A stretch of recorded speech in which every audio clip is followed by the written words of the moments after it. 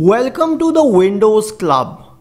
If you encounter the unexpected kernel mode trap, blue screen of death error on your Windows computer, then either read through this article on the Windows Club or simply watch this video. I'll guide you through the resolutions.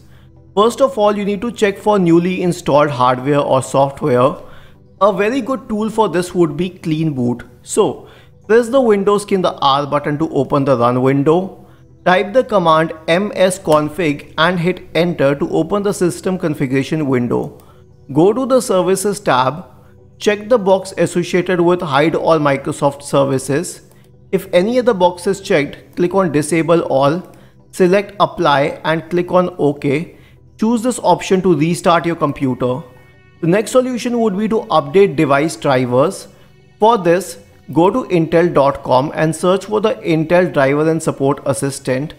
Download this utility to your system and launch it, and when you visit this website again, you will get the list of available updates.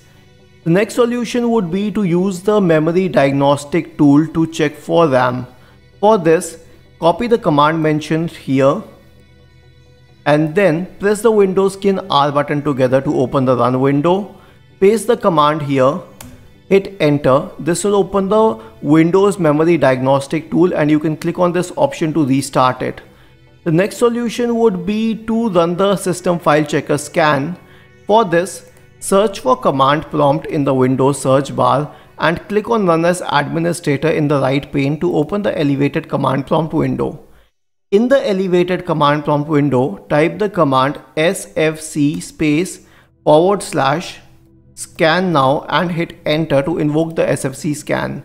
Lastly, if everything else fails, you can clean the dust on the hardware manually, but if you're doing it with the chipset, then I would suggest you to hire a trained professional.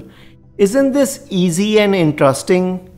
If you have any doubts, please go to the original article on the Windows Club, scroll down to the comment section and write your query. We will surely answer to it. Do not forget to subscribe to the channel. Thank you for watching this video and have a nice day.